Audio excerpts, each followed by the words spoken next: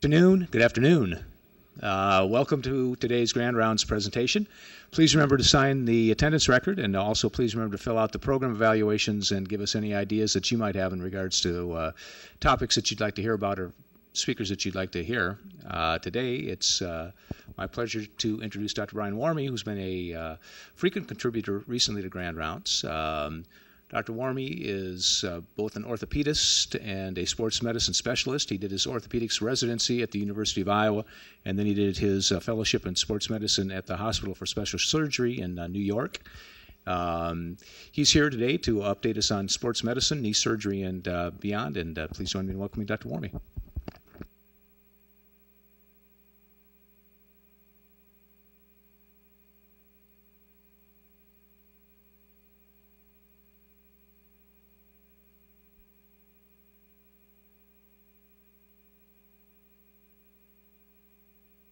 You guys hear me with that? Okay, very good. I've done this enough times now that Tim trusts me to put my mic on myself. I wasn't quite ready for that step yet, but I think we got it figured out. Well, thanks for having me again. I think that I will be, let's see, let me go back and forward.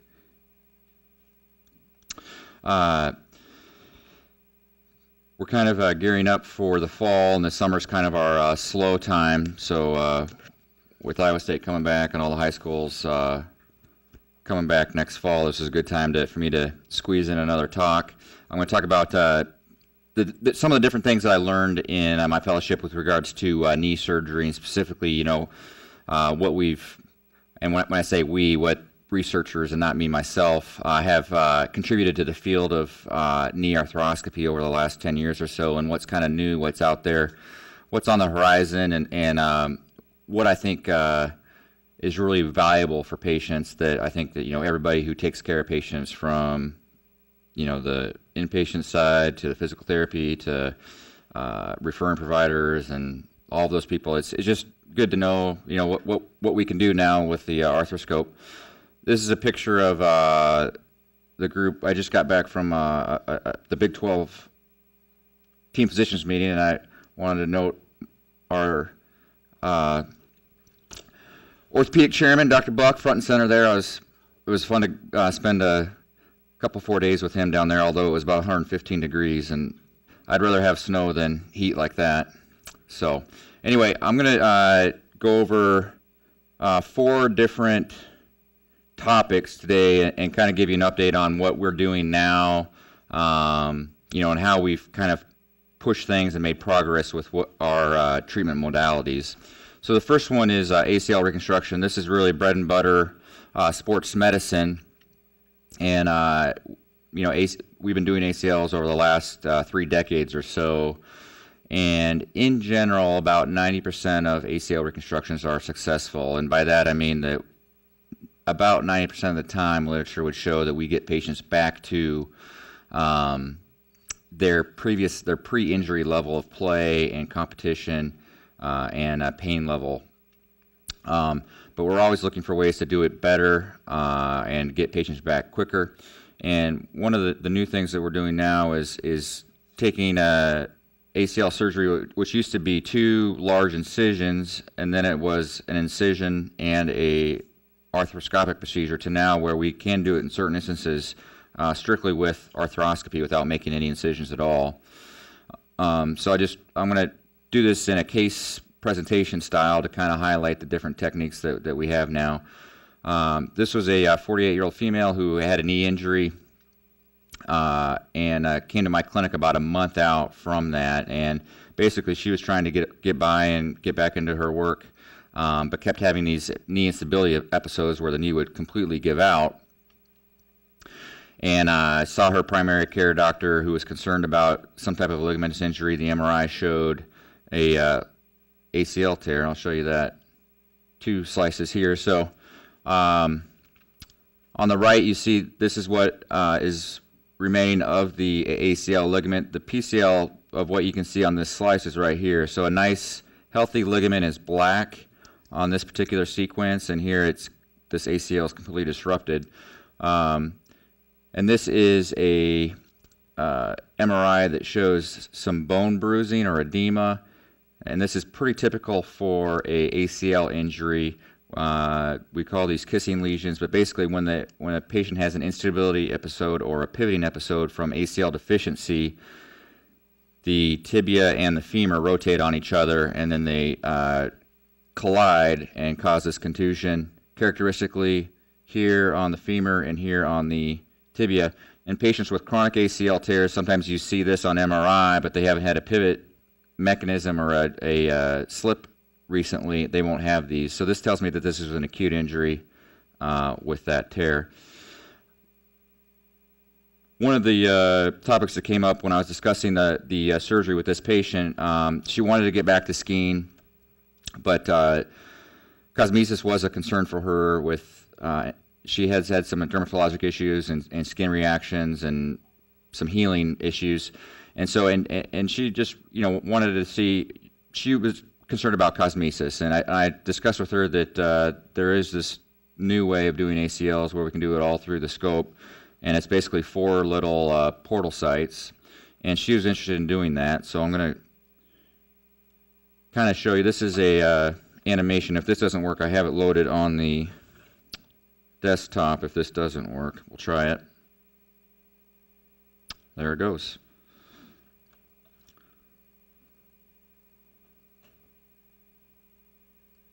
So one portal site's up here, one's to pass this, one's down here, and one's over here. This is sort of an outside-in flip cutter device that we call so this is a small little tunnel or a small little drill we place on the outside of the femur, and then this has the drill inside the sheath, and we can actually flip that, and then instead of drilling a tunnel that goes all the way through the bone, this is just a socket. There's still bone preserved on the lateral aspect of the femur here. And you'll see in similar fashion, it'll be a socket on the tibia as well. It won't be a full tunnel. So basically the same thing where there's bone preserved on the anterior cortex of the tibia, and it's just these sockets, and they're not true tunnels. I'll get to why that's important here in just a little bit, but then through one of the anterior portal sites we can pass our graft.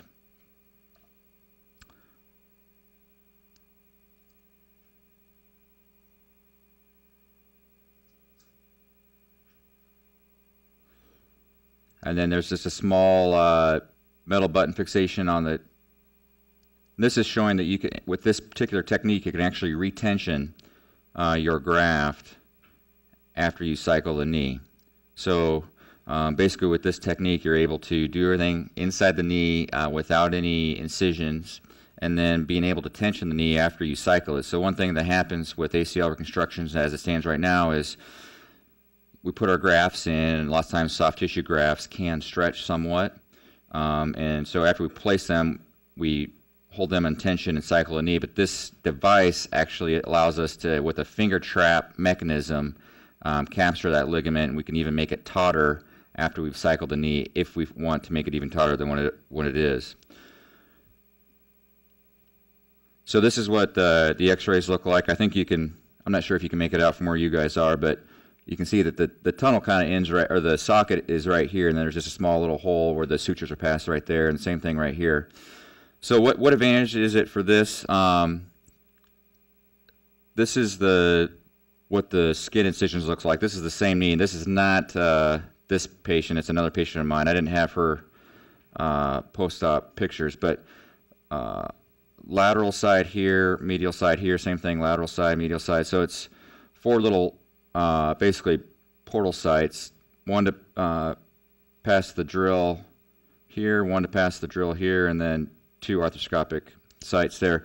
So there's a cosmetic advantage, and there's less trauma to the skin, less healing time, less of an inflammatory reaction from the healing process associated with that. But there's some other things too. First of all, we do this with a single tendon. And so in a typical soft tissue ACL reconstruction, we take 2 of the hamstring tendons. Usually it's the gracilis and the semitendinosus from the inside of the knee. with this particular technique, since we're using sockets and not full tunnels, we only have to take one of those. So there's a theoretic advantage of less donor site or less harvest site morbidity because you preserve more of the anatomy where you harvest. You can also, like we discussed, you can tension the knee after you're done with surgery. You've tested the stability, you've cycled the knee, and you just wanted to get it a little bit tighter. Well, traditionally, if you place screws, that's it, and you can't do anything more unless you take the screw out and do it all over. With this, you can actually, because of the finger trap, Chinese finger trap sort of mechanism, you're able to actually cinch it down even tighter if you want. This is a little bit anecdotal, but it's starting to play out in papers that are coming out in 2013 that there does seem to be a little bit faster rehabilitation process, and the current idea is because we're not doing full tunnels and not blowing out the lateral femoral cortex, not going all the way through the anterior tibial cortex, that keeps all of those healing factors inside those sockets, and there's no egress of those through the tunnels, and then there's no pain associated with actually going through the cortical bone. And so certainly in my experience, I've done this probably 10 times or so since I've been here, and I've had good success with it. I will say that in my practice in competitive athletes, and especially contact competitive athletes, I still favor the bone, patella tendon bone autograft. That is tried and true, has been around for 2 decades, and with the bone plugs, you get bone from the graft to heal to the bone in the tunnel, and it's just very, very reliable. So, but I'm starting to do this more and more, and I think that in the next several years, as more and more research comes out, this will become more mainstream for ACL reconstruction. So that's what's new on the ACL front. I'm going to talk a little bit about patella instability as well. Any questions before I leave the ACL realm? You can ask questions anytime. So patella instability, there's some new things that we can do for that. Just to get you oriented here, this patient's head is here, the feet are down here, and the patella's kind of sliding off. Here's the shin. But there's some new things that we can do that are relatively new to help stabilize a unstable patella or kneecap. For this particular case, this is a 28-year-old female who has had a 5-year history of recurrent kneecap dislocations. They've always gone lateral. And it got to the point where, going up and down stairs, sometimes this patella would slip out, and any type of physical activity would cause her pain up in the front of the knee. And so certainly for somebody like her, there was reasons to discuss, what options we have to help stabilize the patella.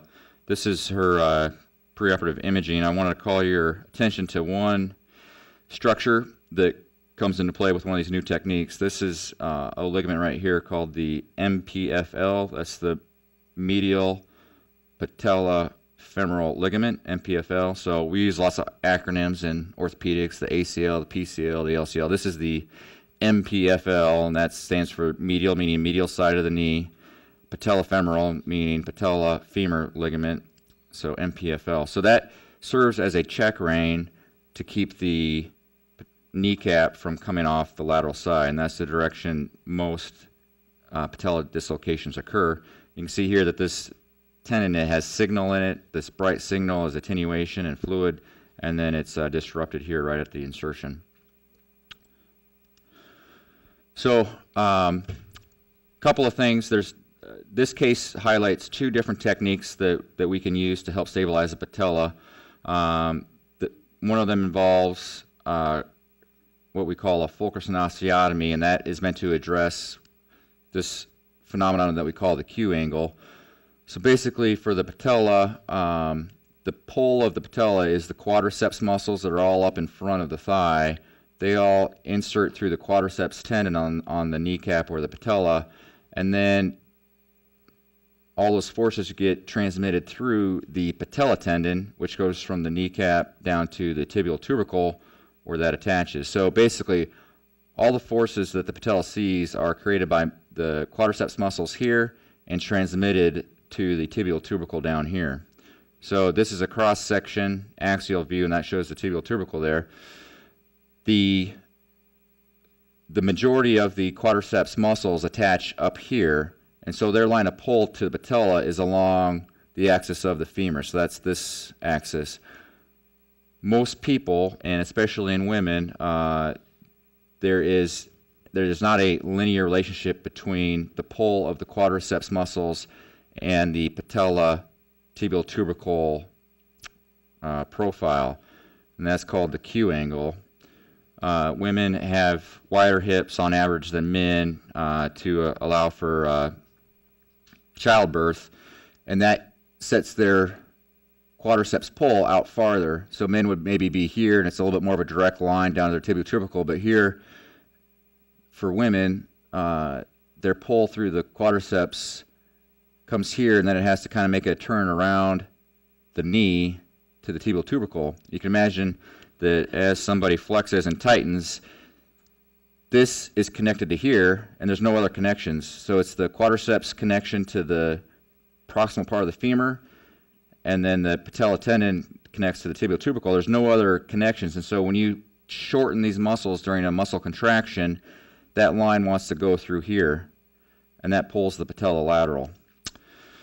So there's a measurement that we take in with CT, and it's called the TT-TG distance, another acronym in orthopedics. But that is the tibial tubercle, that's the TT. Here's the tibial tubercle, that's right there.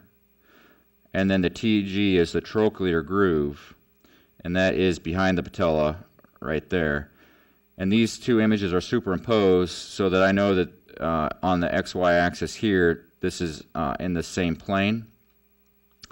And then we measure that distance, basically that distance. So here the tibial tubercle is right here, and then the trochlear groove is about right there, and we measure that XY distance.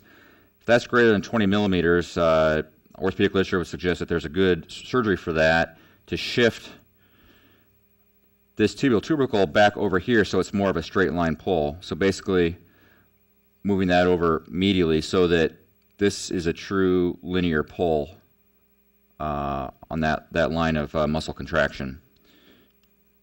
So this is called a Fulker. There's lots of different variations on this. The one I use is called a Fulkerson osteotomy.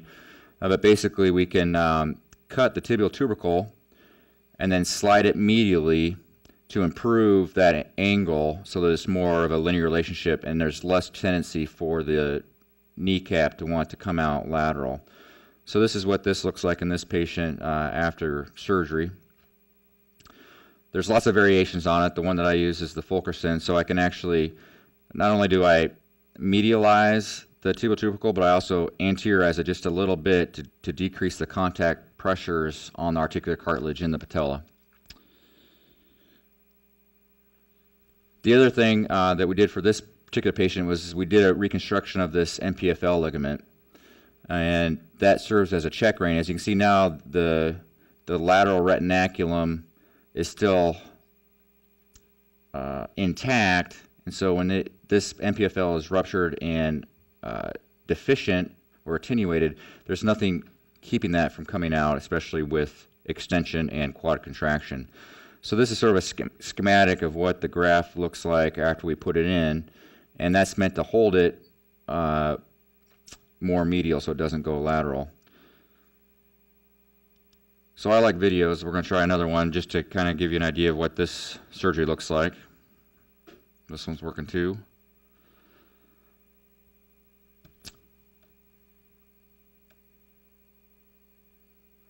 So there's just a real careful dissection through the layers of the medial knee, and then under x-ray guidance I pass 2 pins. I make sure those pins don't go into the joint and are perfectly seated in the middle of the patella. And I only go to about right here because I don't want to cause a stress riser that could lead to a fracture that comes all the way across the patella. So these are, again, are sockets that go about that far.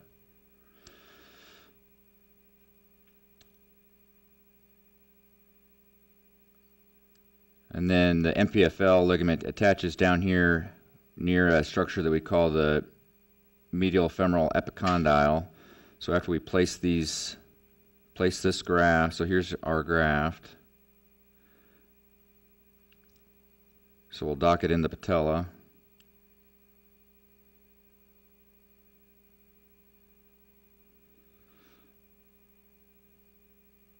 And to make sure we get the exact right spot, we use fluoroscopy to get our starting spot for the femoral attachment.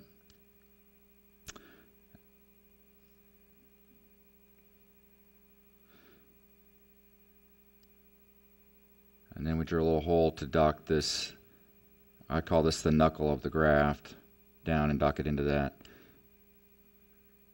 So this is a passing stitch that we take underneath the soft tissues and the layers that the native MPFL lives. And then we can hold tension by pulling that through to the other side of the knee.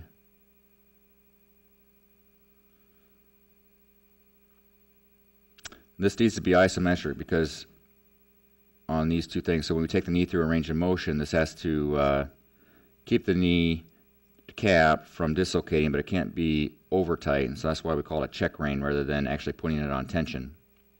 So this works really, really well to stabilize the knee, and in conjunction with the Fulkerson osteotomy, let's see if I can back up here. So you can see here's one of my drill holes and here's the other one. So in conjunction, I've done the MPFL reconstruction for her, and then also done this Fulkerson osteotomy, and this is a tried and true technique over the last decade or so. The MPFL part of that procedure is relatively new, and one of my fellowship mentors called this the MPFL surgery, the surgery of the decade of 2000 to 2010 as far as advancements in orthopedics. So patella instability is fairly common, and we're starting to figure out good ways to treat it surgically if it gets to that point.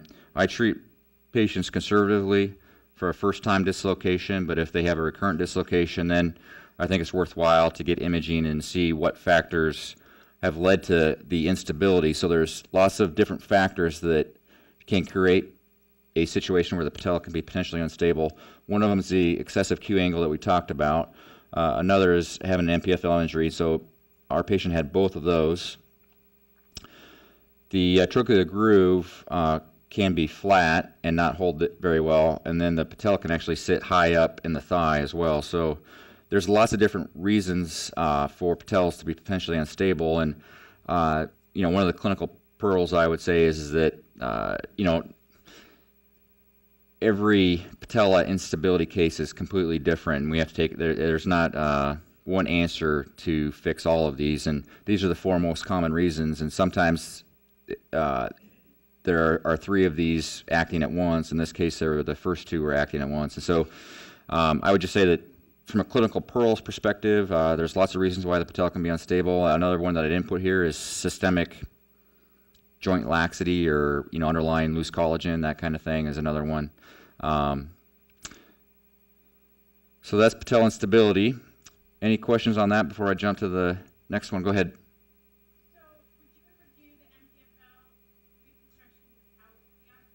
Yeah, so absolutely, I would. If this distance here was less than 20, let's say it was 10, I wouldn't be able to help her much by doing that, and it's pretty normal.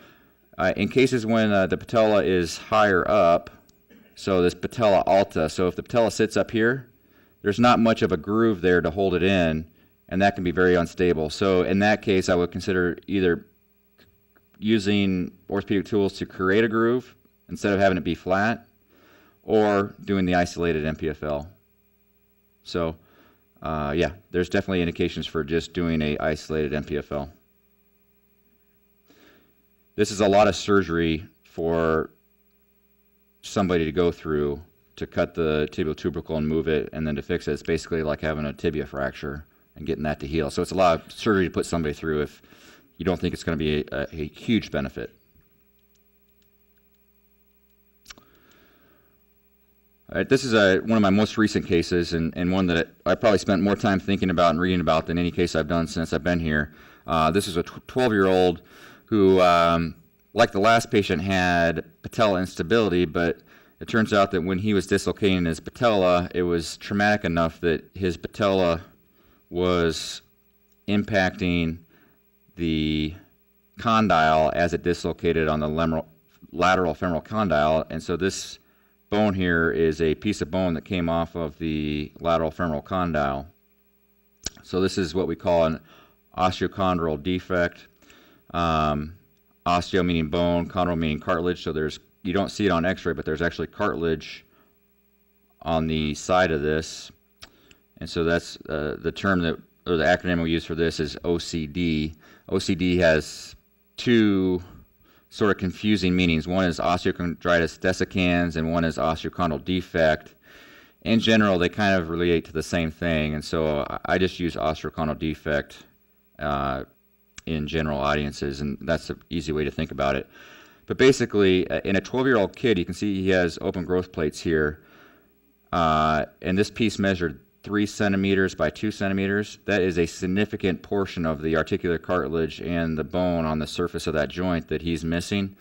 And really, this knee is doomed to arthritis and big time problems if we can't figure out a good solution for that. So the other thing was he couldn't fully extend the knee when I first saw him, and more than likely this was getting stuck in the notch and preventing full extension. He had 2 distinct patella dislocations, one a year ago, and then one this spring. Both times it was playing baseball, and he was actually just fielding a ground ball and then going into the throwing motion. And that sort of twisting motion of going from the fielding the grounder to throwing, somehow he dislocated his patella and created this fracture when that patella went out the back, or went out the lateral side.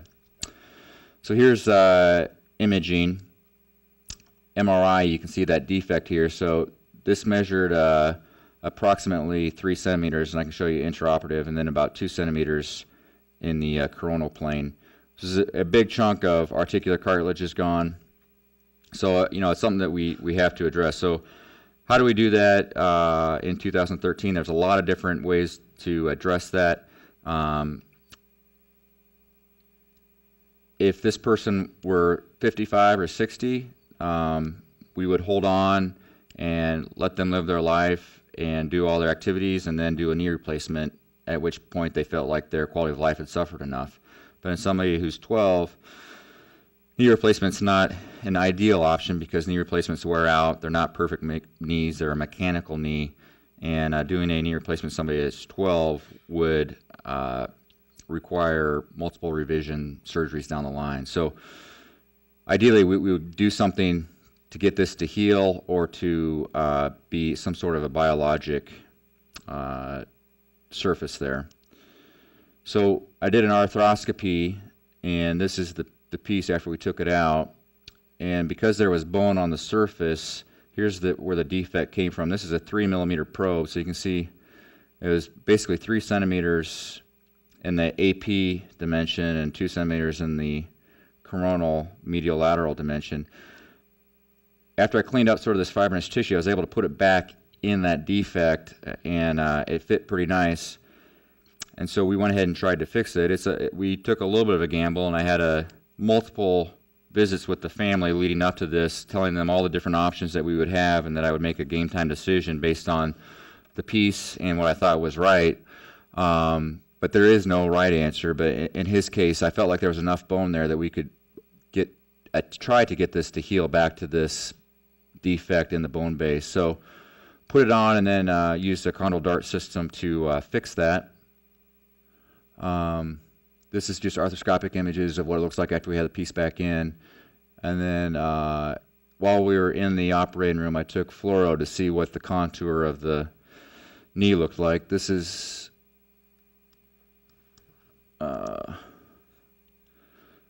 so going in, we had this picture with this big defect right there. And then in the OR, it's a little bit hard to see here, but here's what I thought was a pretty smooth transition there. And here, down here is kind of where you can see where we put that piece. You can see it better on the post-op radiographs. I'll show you those next, I think. So this column is before surgery. This column is after surgery. On this AP view, it looks pretty nice and smooth. On the lateral view, it's not a perfect contour, but I'm got my fingers crossed that this will continue to fill in. And then remember, there's articular cartilage on this too. So he's 12, and I think that there's a decent chance that this will heal. The family knows that it might not, and we might have to do something more down the line. With his growth plates being open, one technique that we can do in older people but not in him because of the open growth plates is we can take a cylinder of bone from here in the trochlea where there's not a lot of contact pressure but it has good articular cartilage on it. So we could take a cylinder of bone here and then transplant it down here. But because he has open growth plates, he's 12. His dad was well over a foot taller than he was. He has a lot of growth left. The majority of growth in the human body happens at the knee, and most of the knee growth happens at the distal femur. So this is like the #1 growth plate for height in a 12-year-old boy, and we wanted to try and not violate that if we could with the surgery. So other things that I was thinking about, if this was a non-viable piece, we could do a bone grafting and then a marrow stimulation technique where we try and get marrow elements to grow scar tissue called fibrocartilage out here. But it's not as good as if we can get this to heal. The alternative, and what we had, sort of on backup in the OR, was actually using a cadaver knee and sizing this perfectly, and then make a dowel from the cadaver knee to put in there. But I felt like this was healthy enough bone that we had a shot at getting this to heal, and if we can get that to heal, then it would definitely be a win for him. So this is sort of the end of what that looks like, as we had this big 3x20 and then these absorbable chondral darts, as they're called. And so these are made out of PLLA, which over a couple of years will dissolve.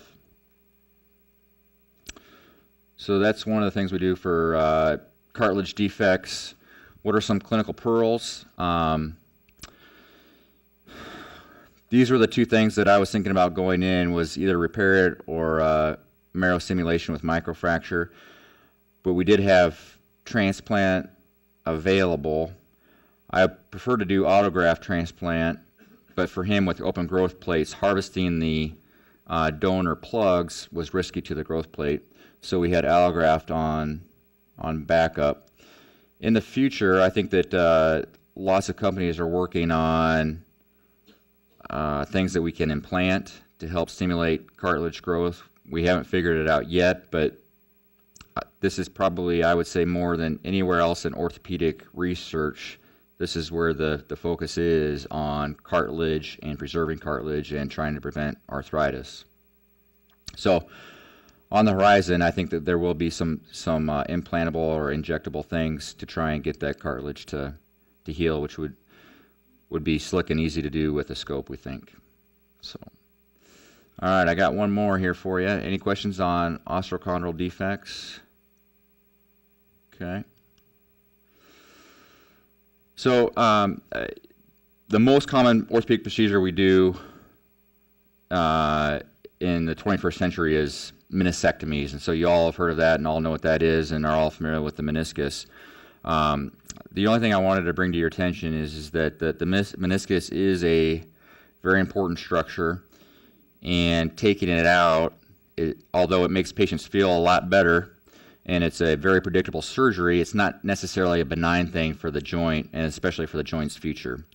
And so in the correct situations, the correct scenarios, if you are able to do a meniscus repair and get it to heal, the joint is going to be much better off 20 years down the line. The downside is that it's a very narrow indication for when we think that a meniscus repair is likely to heal. And in the best case scenarios, when all the stars align, there's only about a 70% healing rate. So that's why sometimes you do a meniscus repair and you think that you've got everything teed up, but then a year later you're doing the meniscectomy at that point anyway. So, but because the meniscus is really important and there's a lot of functions that it does, and most importantly is helps preserve contact pressures and knee biomechanics in homeostasis so that it prevents arthritis. If we can repair menisci, there's a good chance that we can the knee's going to be better off 20 years down the road. So I just wanted to highlight that with the case. Again, the indications are very narrow for trying this, but this is so one of the important things for predictability of meniscus healing is that the patient is very young, certainly less than 30 and even less than 25 is the ideal for getting the meniscus to heal. So this is the medial side of the knee. These are sagittal images, and here's the meniscus tear that you can see on T1 and T2. This patient, let me back up so I don't misspeak. So she was 18 and had an acute injury. So just a quick review of why most menisci don't heal. A large part of that is because there isn't very much blood supply to the inner aspect of the meniscus. So in orthopedics, we break up the meniscus into 3 zones: the red zone on the periphery, the white zone on the inner aspect, which is avascular, and then the transition between that we call the red-white zone. So red, red-white, white-white. And really only tears that happen out here on the very periphery of the meniscus are the ones that have a shot at healing. So this is a cross-section of what it would look like if we did a cross-section right here. So here is where the capillaries live. As you get closer to the center of the knee, it's more and more avascular. So it's really only the tears that happen out in the periphery that are the ones that have a chance for healing. Coincidentally, those are the ones that are the most problematic if they don't heal and if you have to take them out. So a really big meniscus tear along the side, if you take that out, that's going to drastically change the kinematics and the joint contact reaction forces in the knee, which basically means that they're at risk for developing arthritis prematurely. So the meniscus tear pattern is very important. The tear pattern that I think is the right time to try is if you have a longitudinal vertical tear like this. This is what we call a radial tear, and that does not typically do well. A horizontal tear is a poor figure, but this is just showing a tear that would come in the plane of the meniscus, both posteriorly and anteriorly, and then an oblique tear. It's these acute longitudinal tears that are vertical in nature are the ones, and then the ones that are in the periphery are the ones that have the best chance of healing. So here's our 18-year-old, and what I'm trying to show here is I've got a small little rasp inside this tear. So here is meniscus, here's the capsule, femoral condyle, and the meniscus goes from here all the way to here. So this is a peripheral tear right here. This is the capsule where it attaches to the capsule on the medial side. So our tear is running longitudinally. It's a vertical tear. She's 18. The rest of the knee looks perfect. And so for her, if I took this meniscus out without at least trying, then ethically it's tough for me to do that, just kind of dooming her to premature arthritis. And so every time I take a patient to the OR where I think there's a chance that I can repair this, we have a long conversation about, well, do you want me to try, knowing that 70% of these in the best case scenarios work and 30% of the time they don't work. And if it doesn't work, then we would have to go back and then take it out. That's just a conversation that I have, and my job is to educate them and help them make a good choice. And if they choose they want me to attempt it, and when I get in there it looks like it's repairable, then I'll do it. If not, then we take it out. But anyway, this is kind of what it looked like at surgery. One more video. See if we get this one to work very good. So this is all arthroscopic. 2 decades ago, it would have been a big incision on the outside of the knee to dissect to get there, but now we could do this all through 2 little portal sites up front. All of the orthopedic companies have devices to do this. This is just one of them that I'm showing here. So this is a peripheral vertical tear, and this is basically a horizontal mattress stitch. This is the same type of material that we use for our anchors in the shoulder and the knee.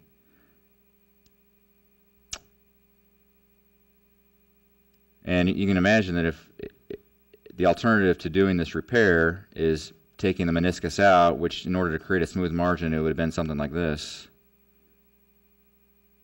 So that would have been, a substantial portion of the meniscus and left her at risk for premature arthritis. So she had a concomitant ACL injury and had a pivoting episode about a month ago.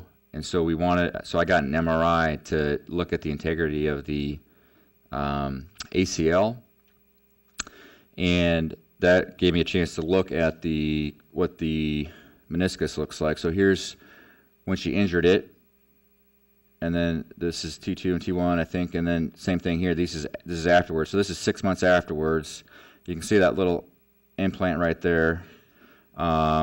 But she has no symptoms along the medial joint line, and I think that this is reassuring to me that this is likely to be successful. This has got contrast in it, so this really bright contrast fluid would have leaked up into that tear area if it hadn't healed. So I think that this is very favorable that, at least in this setting, we were able to get this to heal. And you can imagine if we took that out, how much meniscus we would have had it taken out and how little we would have left her with. So what are the clinical pearls here? Not very many meniscus tears are repairable, and even the ones that are ideal, not all of them heal. But the meniscus does play an important function, and I think that anytime that a meniscus is potentially repairable, you have to at least consider it. These are the people that do the best or have the most likely healing. It's young patients. The tear is peripheral out here where the capillaries are. It's a vertical tear like this. So the horizontal tear that I was trying to show would be a tear like this. And that, I think that you can do well by just taking one of the leaflets out. And then, interestingly enough, if you do a concomitant ACL reconstruction at the time of the meniscus repair, that seems to increase the chances that it'll heal.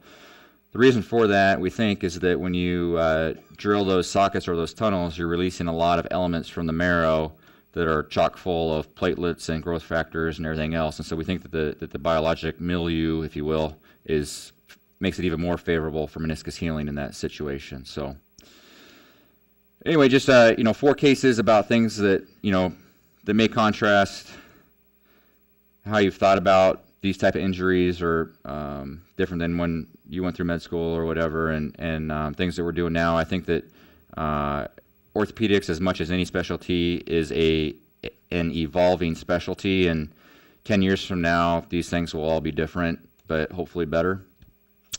And we're just trying to stay on the cutting edge of them. So, go ahead. Favorite clinical way clinically to diagnose meniscus involvement? So, clinically, joint line tenderness is very sensitive. There's a test where you can put the patient in a provocative position by hyperflexing the knee and then rotating the heel in and out and then coming from extension to full extension. It's called the McMurray's maneuver. Those 2 tests combined are about 80% sensitive. So if I've got a patient that has both of those that are positive, chances are there's a meniscus tear. The argument can be made in today's economic environment. Do you have to do an MRI before taking somebody to the operating room? I think that for preoperative planning, the MRI is really nice.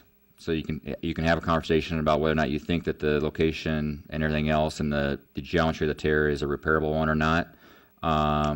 But those 2 tests are the 2 tests that I rely on the most for meniscus, and it's about 80% sensitive or so. So it's pretty good.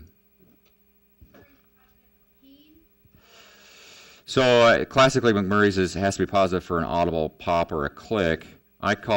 In my notes, in my mind, I'll say McMurray's caused pain, McMurray's caused a mechanical catching, or McMurray's caused an audible or palpable click. So an audible or palpable click is the true McMurray's, but if it causes them significant pain, or especially if it causes them mechanical symptoms, in my mind, that's very indicative of a tear. Yeah. So, well, thanks for having me. This is my third one, and most of the surgeries I do are on hip, knee, and shoulder, so I'm out of topics to talk about. But I'll try and be an annual contributor to the conference going forward. So, anyway, thanks for having me.